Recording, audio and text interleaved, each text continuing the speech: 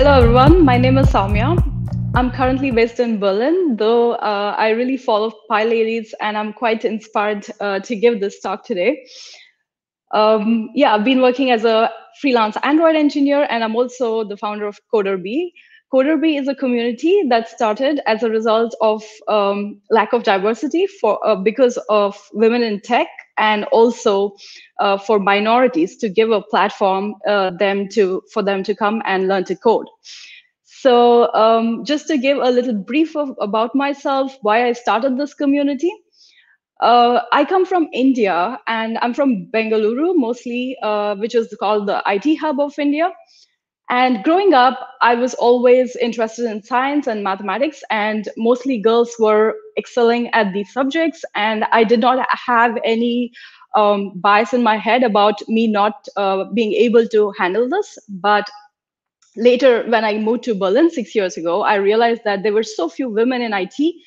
And yeah, it was quite shocking to see that there was hardly any women, and I was the only person always going and working in all male team. So which is why I wanted to help grow women who are interested to learn to code. So I started this community. And today I want to present this talk about diversity, because we all love to have more women in the tech communities, and it's so nice to help each other, to lift each other up, and which is why I'm going to give you some tips on how to influence diversity in teams that you are in or at workplaces, for instance. So firstly, I just want to cover a few quick points about what were probably the causes of lack of diversity. And this is mostly keeping in mind the Western culture, because I come from an Asiatic culture where most women, like 30 to 40 at least % of women are in STEM fields. So when I was doing some research, I realized that the two biggest causes of lack of diversity was socialization and institutional bias. So to understand socialization, we might have to go back a little back in time, especially 40s, when ENIAC machine was invented in the US. And you would see that the whole team of ENIAC machine were women. And back in 40s, programming was a woman's job, and especially mathematician, scientists. There were a lot of scientists who were in programming. And this just a few years later, in the 60s and 70s, you would see that when mainstream media and ads became popular, that men were portrayed as faces of IT, or because men were more in media and ad agencies, they brought more men inside, and they actually caused this problem of lack of representation, where women started feeling like maybe this job is not for me, and there were clubs for game boys and fanboys.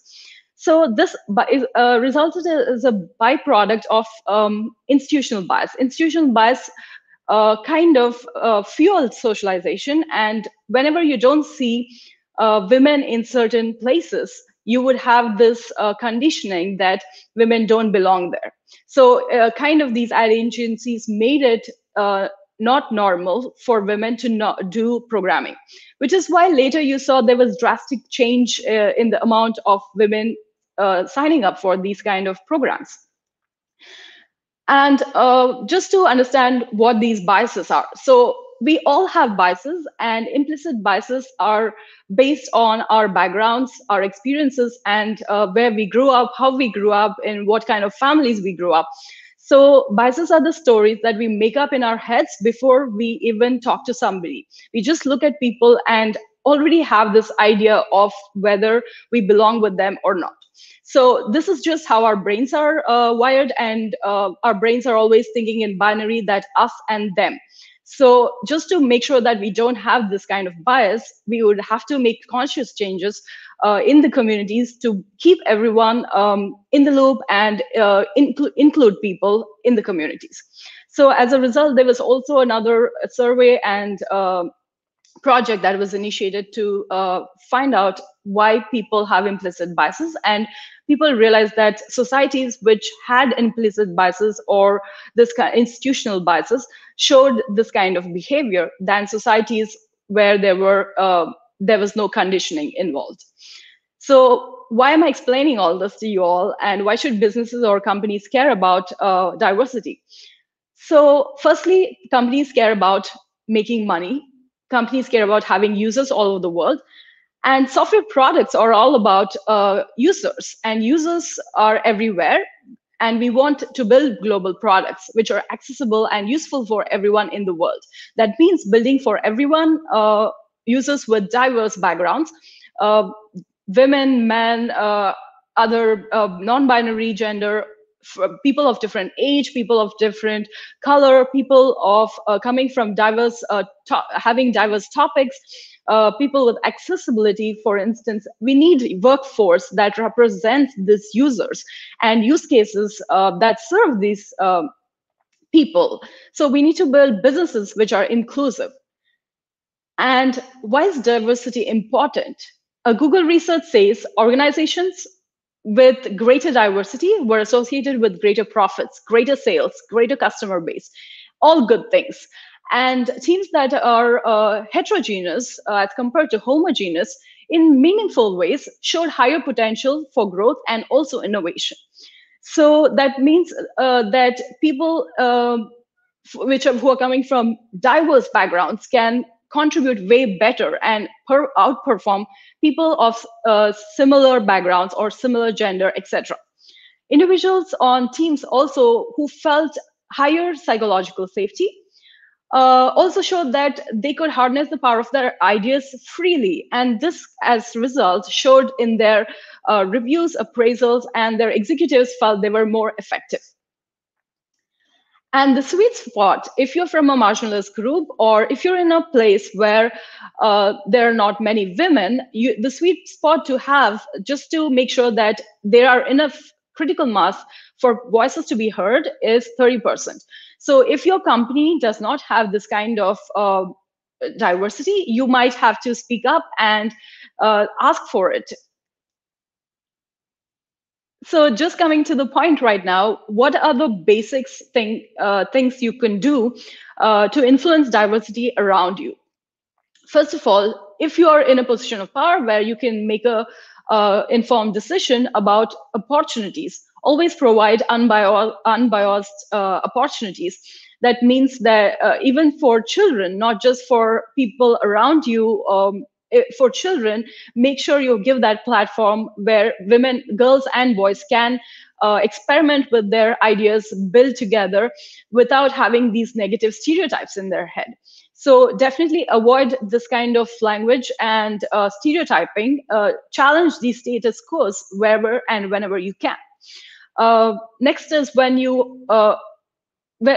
hiring for a particular role, always hire and bring in more diverse people and support and promote people, especially people coming from marginalized group and women, especially who don't sometimes get promoted because of gender roles.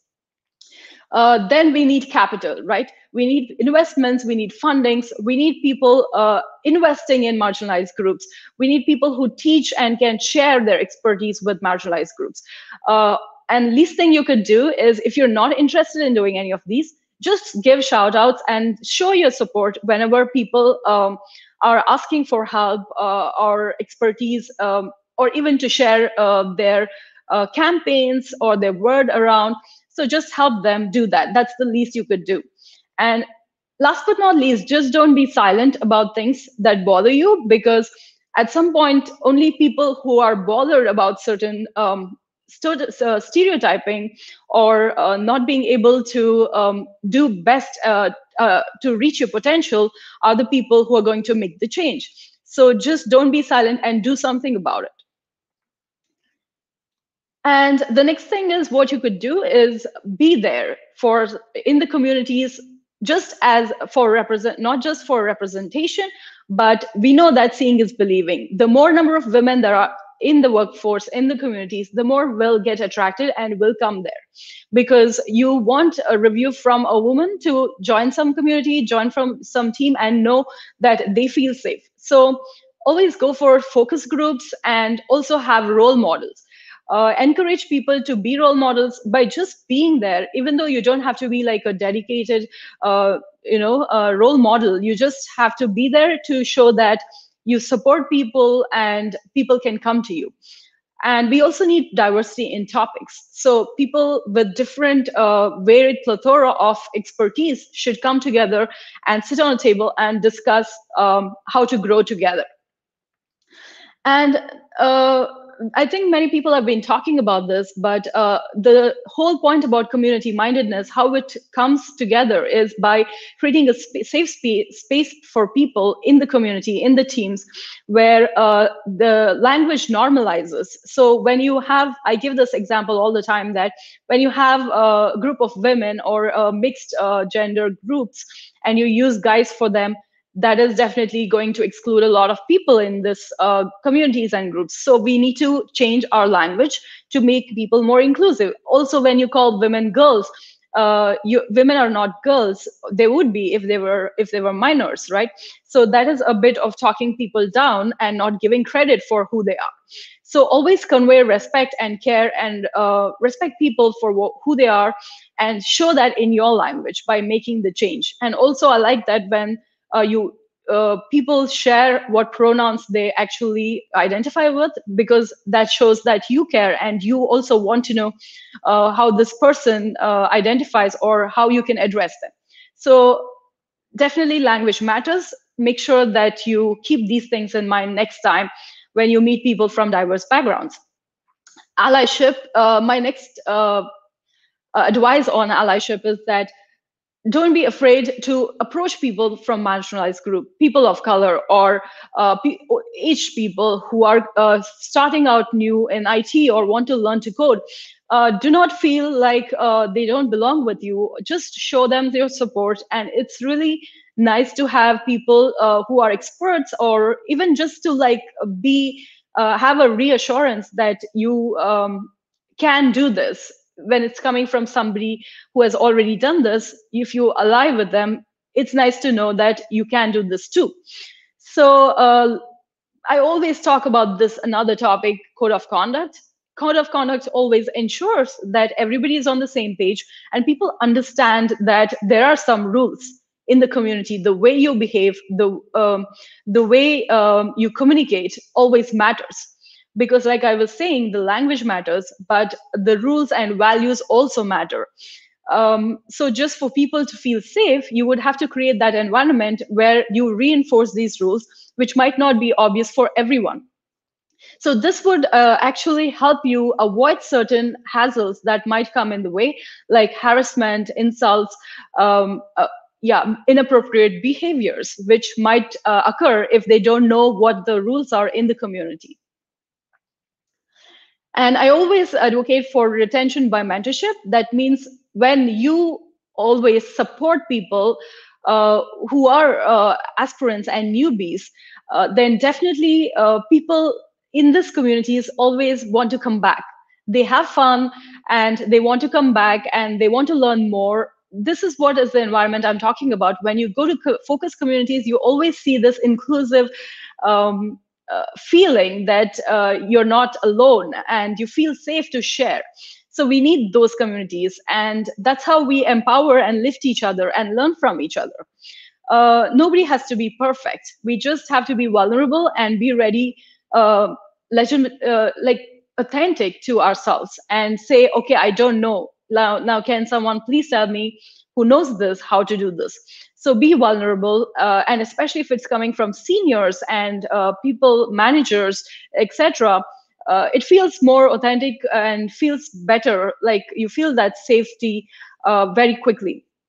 So next, another thing that I think works is that if you're appreciative, those little things, those little gestures, the power poses, the high fives, and this, when you celebrate milestones, give emojis and thumbs up. I think it always helps to show your support and use all those good stuff just to make sure that you are supported or you are supporting someone. And finally, I think this is a super important topic, that if you have a sense of belonging or purpose in a group, people always come back.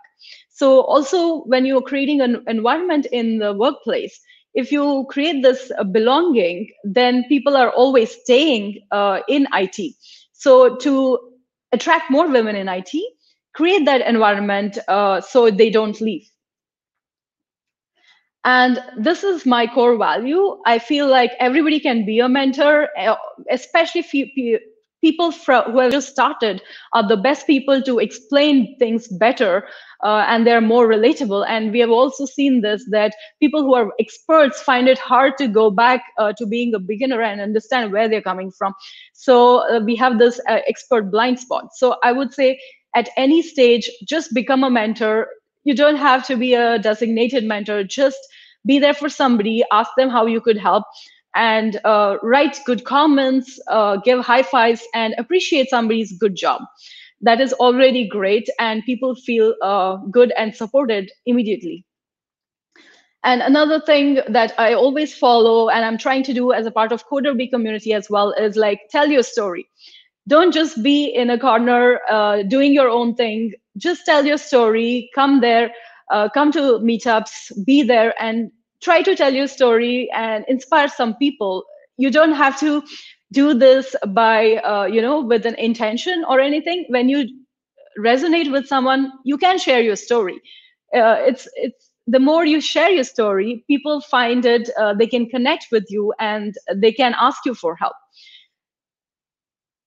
And last but not least, I just want to say that lack of diversity in IT is nobody's fault, but inclusivity is everybody's responsibility. So if you can do that little tiny bit, which will make a change, ask a question, choose to challenge. I think today, being Women's Day, definitely, if you don't have a voice, all you can do is just ask a question, and that will always have a ripple effect, and you will see more people will join you, because just pay it forward. And yeah, that the sense of that you do it together is so powerful that it would create a ripple in the whole community, hopefully.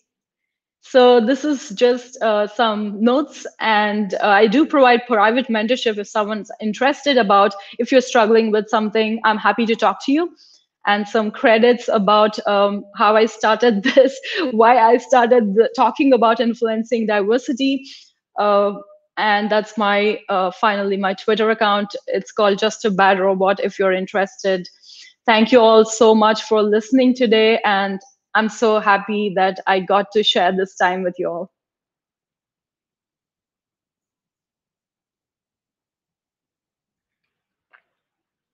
I can't hear you, Teresa. Thank you. We had to report and ban our first internet troll. Just had to report like 4 times. Apparently, this event is still too avant-garde. And yeah, thank you for your talk. Avara is going to do the Q&A now, so I'm gonna be like, quiet. Hi, Sowmya. Thank Hello. you for your talk. Yeah, Thank you. This is an interesting topic for me, because I'm African American, and I live in Germany. So I'm not a native German. I'm I'm from a different age group. I'm from a different racial group. I'm from a different gender group. So Sure. pick one, right? And this is pretty much consistent everywhere I go. It doesn't bother me. I agree. Yeah, and I find that other people are more uncomfortable than I am with the topic, but it's a bit challenging. And the question really is that, how do you show support for, diversity and marginalized groups without giving the impression that somehow you're excluding another? Like, I talk to some male friends or colleagues, and they're like, "Oh, PyLadies. Well, why are you guys only focusing on ladies, right?" Or something like this. And how do you tackle this? So, I mean, basically, you have to explain that there is a problem first, right? There's a social issue. That's why we have focus groups. And focus groups are working really hard, doubly hard, or even way harder than others who really are privileged and don't care about these kind of things. So I always start with, we are always inclusive. So if you're happy to join us, we need more allies, right? Mm-hmm. So you can come and understand our problems, and we have focus group because someone can share something in a safe space, and sharing with everybody in public is not easy. And that is why we have focus groups. So I think I encourage people. I know that we want to get rid of this focus group once we have that, we've reached that equity and equality everywhere. So that is the whole point, that we don't want focus groups, but we have to work harder, and people should come together to help people lift each other. And focus groups are the best way to do this because of the sense of safety. People share their stories honestly. Yeah, nice. Thank you. Yeah, that really makes a lot of sense. Yeah. Thank you. Yeah. Thank you.